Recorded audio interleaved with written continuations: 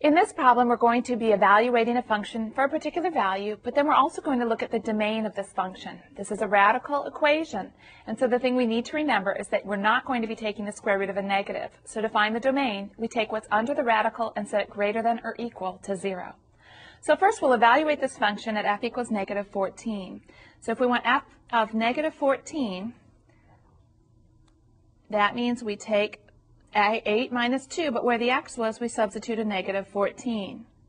That gives us a square root of 8, and then minus a negative 2 times negative 14 becomes plus 28.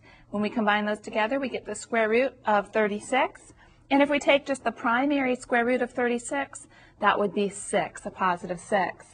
For finding the domain, we need to take the portion under the radical sign and set it greater than or equal to 0 and solve for x. So I'm going to subtract 8 from both sides to get negative 2x is greater than or equal to negative 8. When I divide by the negative 2, I need to remember to flip my inequality back. Negative 8 divided by negative 2 is 4. So that means I can express this as all x such that x is less than or equal to 4, and that would be my domain.